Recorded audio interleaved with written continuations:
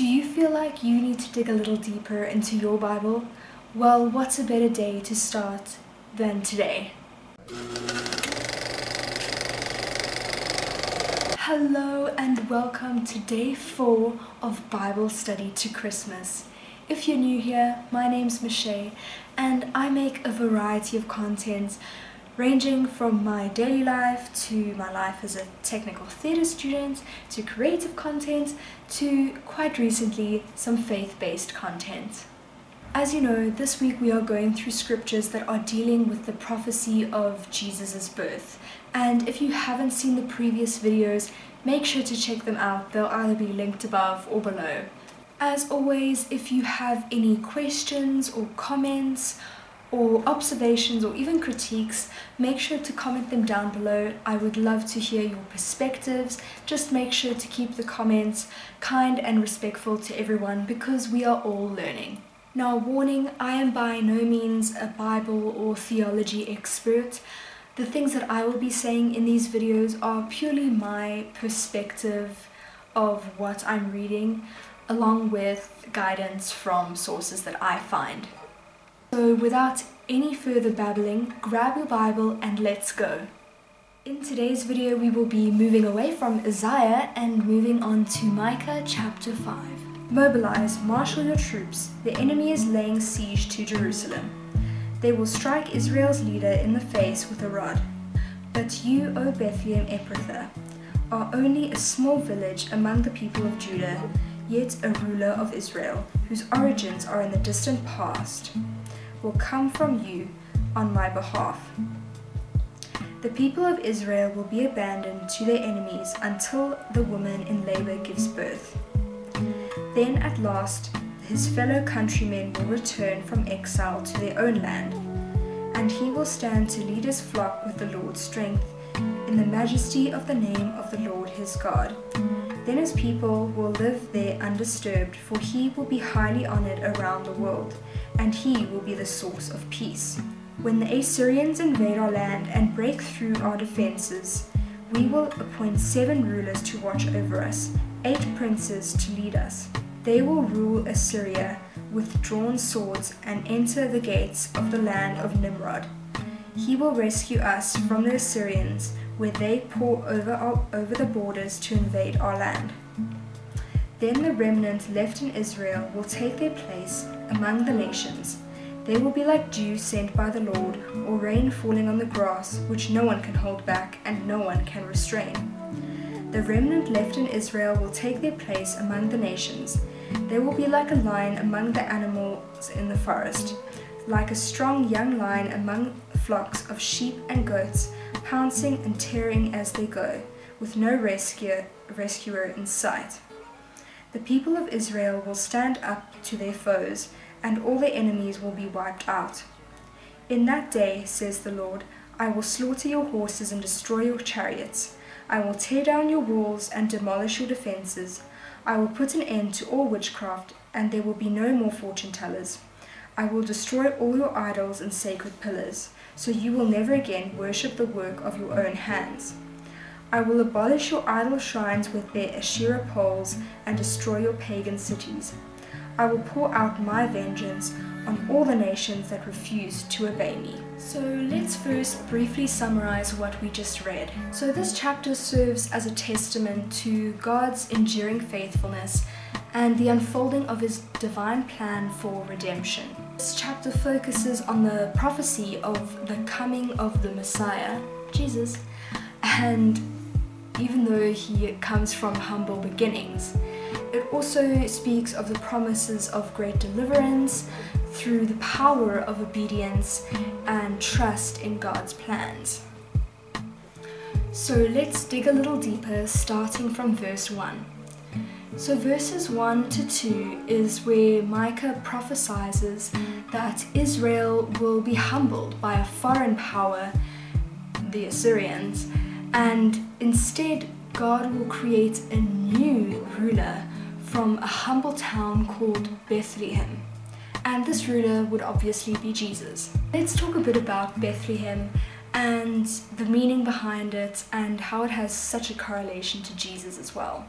So Bethlehem is known as the house of bread, and Jesus, born from Bethlehem, is known as the bread of life, seen in John chapter 6 verse 35. And another word that's mentioned next to Bethlehem in verse 2, which I probably butchered, I'm so sorry, but Ephrathah means fruitfulness and abundance. And this correlation is also interesting because our hearts have never produced fruit until they were watered with the Saviour's blood. Verse 2 also mentions that this leader, this ruler, has oranges, oh my gosh.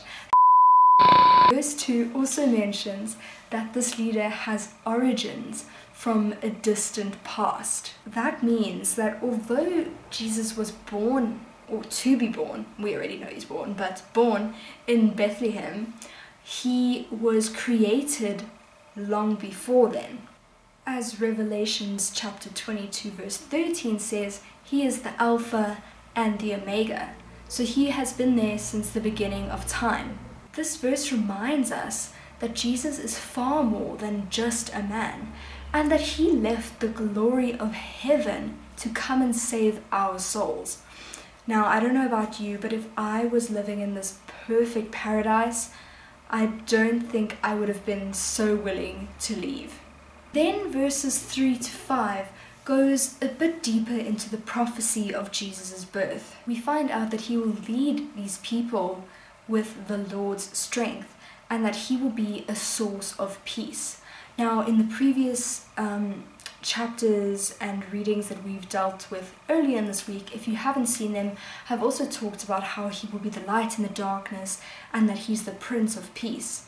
So all the scriptures this week have showcased how he will be this figure of peace. Verse 5 refers to these 7 leaders and 8 princes. Once again, 7 being the number of completion. Now, God will bless these leaders to deliver the people from their enemies, the Assyrians, and he does the same for us. God strategically places people who he blesses in our lives to help deliver us from our enemies or our battles that we have. Now, from verse 7, it talks about how the remnant will be purified. So this purification will be on a very large scale, and no one will be able to hold it back or to restrain it. Then further in verse 8, it says it will be a powerful kind of deliverance, and according to the verse, it will be like a strong young lion. Nothing will be able to hold it back. Now lastly, verse 10 to 15, although they seem very heavy and quite scary, but it showcases how this deliverance will be a full and complete restoration. There will be no idolatries whatsoever. He will cut off everything, whether it's seemingly innocent like the horses and the chariots, or whether it's fundamentally bad like witchcraft or idol shrines. So now that we've analyzed this passage, what can we learn from it and what can we apply to our own lives? Once again, this passage, like our previous passages this week, have shown how Jesus will be a source of peace and hope even in life's battles.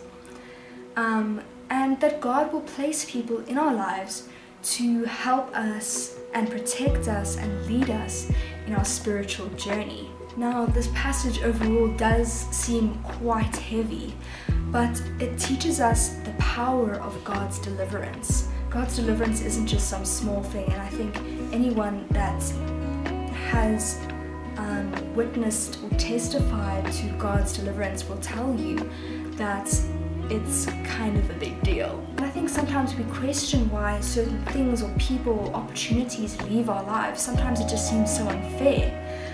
We have to realize that sometimes you have to be broken down to be built up again. Sometimes these things will be seemingly innocent, like a person, thing, or object, and sometimes they will be fundamentally bad. But God knows how things will affect us in our lives, and it's important that we obey Him to keep ourselves safe. And often, when we look back and reflect on those times, we realize that once again God was just protecting us from these things by removing them from our lives. As my best friend says, sometimes God's rejection is your protection. Thank you so much for sitting through this Bible study with me. I hope that you gained something from it.